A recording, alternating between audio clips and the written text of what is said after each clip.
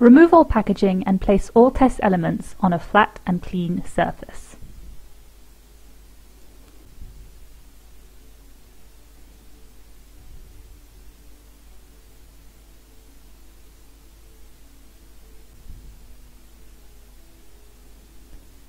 Disinfect your finger using an alcohol swab.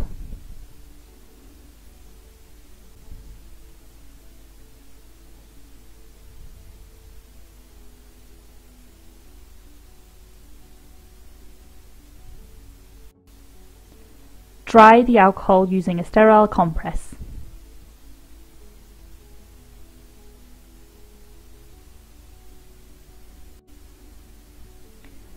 Prick your finger using the lancet.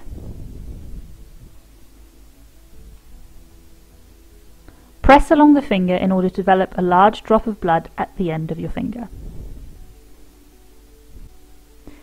In order to collect the sample, take the micropipette and place it on the surface of the drop of blood.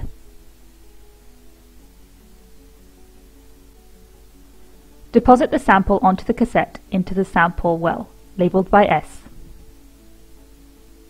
Place 2 drops of the buffer into the buffer well, labelled by B. Wait for 10 minutes in order to interpret the results. If 3 lines appear on the cassette, 1 in the control zone, 1 in the IgG zone, and 1 in the IgM zone, the test is positive for IgG and IgM. If 2 lines appear on the cassette, 1 in the control zone and 1 in the IgM zone, the test is positive for IgM.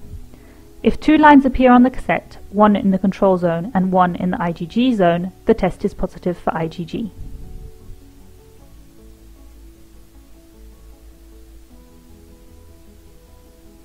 If only 1 line appears in the control zone, the test is negative.